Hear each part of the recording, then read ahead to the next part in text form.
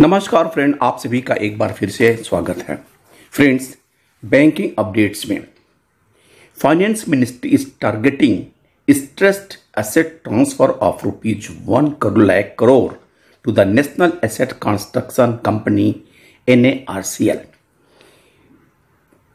colloquially referred to as bad bank, from state-owned banks by the end of March 24.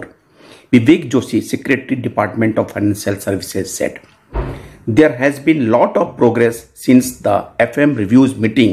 We are targeting ₹1 lakh crore asset transfer mark by March this year." और दूसरा खबर आपको बताऊं, shares of the state bank of India surged bye more than 4%, reaching an all-time high of rupees 675 each.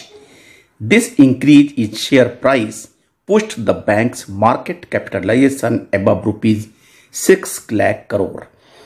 SBI now joins Life Insurance Corporation as the second public sector undertaking PSU company to achieve this significant milestone.